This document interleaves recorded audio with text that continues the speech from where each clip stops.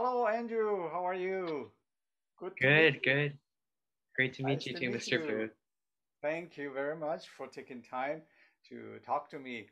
So now, when did you start to learn piano? So basically what happened was I started when I was six because I attended a lot of my brother George's lessons.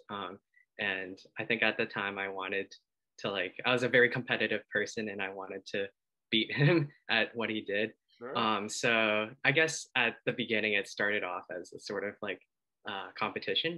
But I think as I grew even older and continued working and improving at piano, it sort of really grew on me, and I think I developed much stronger connections to music and the piano as a whole as a result of just persevering and growing and listening to more music. That's great experience. So first, it was actually inspired, or whatever you feel like you need to challenge your brother. So now you grow to like the piano eventually. Right. Yeah. Yeah, I definitely really love it, and it's a core part of my identity, I would think. A lot of young kids probably experience something like pressure from the parents. I know you have a wonderful parents, you have two brothers that grew up so wonderfully.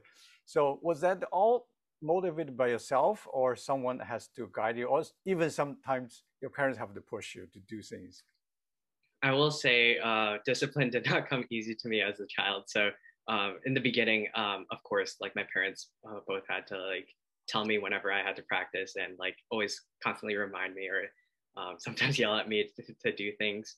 But I think as I entered high school, I tried to both find something like that I could follow myself in terms of a schedule, and also I looked to some of my friends who were also excelling just to see what I could learn from them in terms of how they managed to balance all their time. But I will say there was also a lot of help from my parents. Do you do any sports yourself?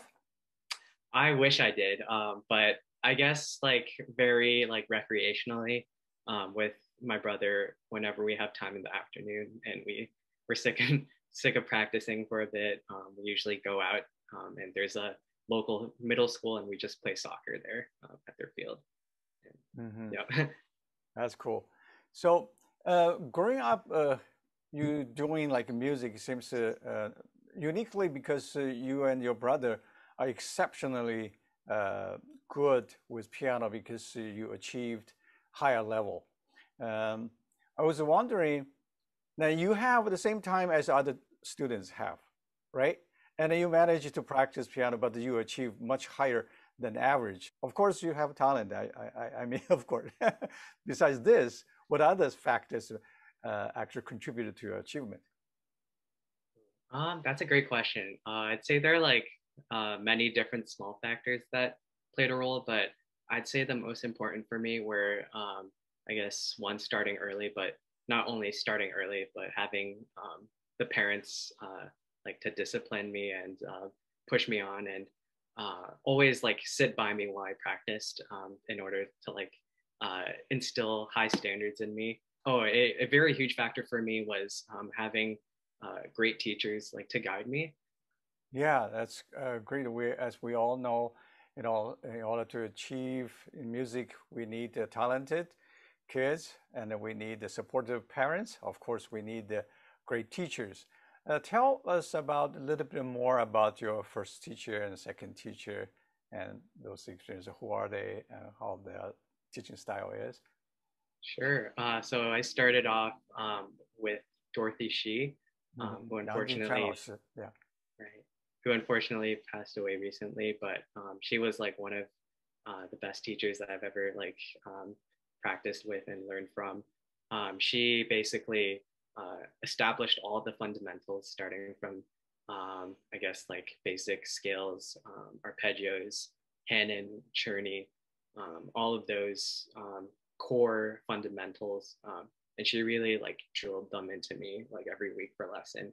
And she was such a patient and caring soul. And she literally every week she would always reward George and I with popsicles or like Coke for like just playing well and continuing to improve. Great. Your second teacher was? Yes, Hua Kyung Bian. She is a professor at the New England Conservatory. Yeah. And she taught George also from a very young age. So I didn't start learning from her until I was 13.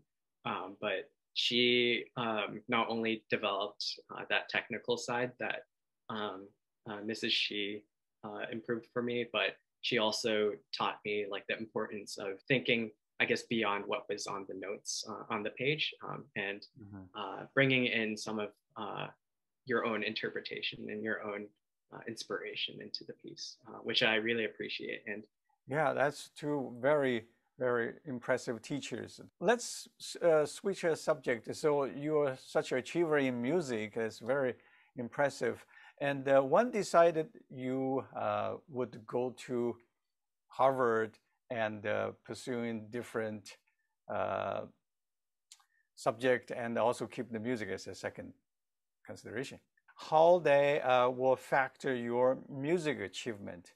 Do you have to, of course, you provide a resume and which state what you have done in music, but do you have to audition or you submit any kind of proof you actually can do that? Right. No, that's a great point. What they allowed us to do was to submit a few videos, and through their, I think that they have their own system for submitting videos, but I sent a few of my like competition videos, and I think they get somebody in the music department to like watch them and assign a score. And I think that plays a role in that extracurricular score. And also for the NEC component, there are like several auditions. One's a video recording and the other is an in-person like 30-minute audition in front of all the piano faculty. I see. So for as you get into the program, the Harvard actually provides you to the academic side, and they also admitted to NEC, New England Conservatory. Your teacher is actually from New England Conservatory. Is that right? Yes. Yes. It's a combined school program. Yeah. It's a joint or dual degree program. Oh, I see. So when you graduate, you will get a Harvard degree and also NEC degree? Exactly. Yeah. So it's actually a 5-year program. So 4 years at Harvard, you get your bachelor's, and then that 5th year in NEC, you get your master's in music. So this is your, what year are you in right now? Just finished my 3rd, going into my 4th. So how's the load as a dual degree? I know I heard a lot of Harvard kids just doing one thing, they just like stress out. And then you still doing the both majors. How that turns out to you? So there's, I think you get to choose how much to commit to each side. On my end, I think I try to achieve like a healthy amount of both academics and music. So on the academic side, I'm a pre-med student, hoping to maybe become a doctor in the future. So I have to take like a bunch of science heavy or pre-med heavy classes, such as like physics or like organic chemistry, et cetera, et cetera. And on the side, I try to practice like, I guess 3 to 4 hours a day, more on the free side, but yeah, I still try to keep learning new pieces, but I definitely know like conservatory students who have like all the time to practice every day, they definitely get to learn more pieces than I do, and I guess like go at a faster clip than some people like me in the dual degree program.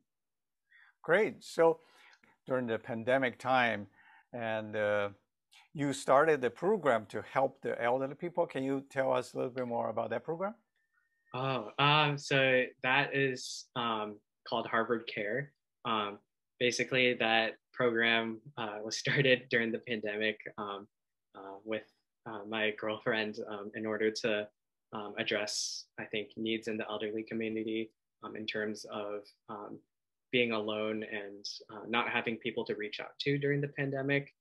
which could be definitely really difficult. I know everybody struggled with that at some point, just coping with that loneliness. So, and basically we reached out to a bunch of nursing homes in order to call a bunch of their coordinators, their volunteer coordinators there, to arrange weekly phone calls or Zoom calls with their seniors, and basically not only just keep them company, but get to know them and develop these long-lasting intergenerational relationships with them, which I think was definitely something that we thought could help alleviate the pressure and burden of being lonely during the pandemic.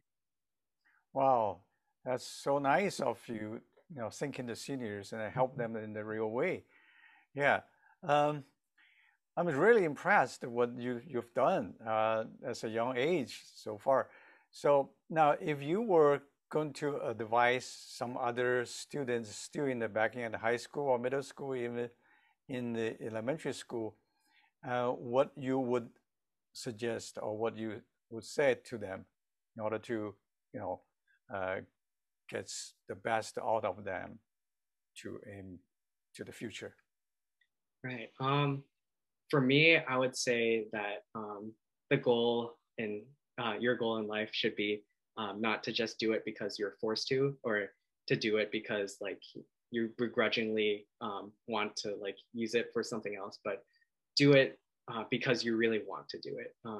Find some passion or some type of skill or hobby that you are willing to commit many hours a week to doing, that you could like sacrifice like a bunch of other activities for, that like you could see yourself doing in the future, and stick to it, grow, and continue fighting for it, because I in my opinion, that intrinsic like motivation to do these types of activities is people like at the head of those fields do great things. So I would say just focus on finding what you love to do. Great. That's a very great advice. You not only doing things, but you have to have a passion to do it. Eventually, the passion will motivate you to continue and to achieve. That's such a good advice to young people. Thank you so much. Well, that will conclude our conversation. Thank you so much. Best wish to you and your brother George. Thank you very much, Andrew. Thank you so much. Thank you so much for having me.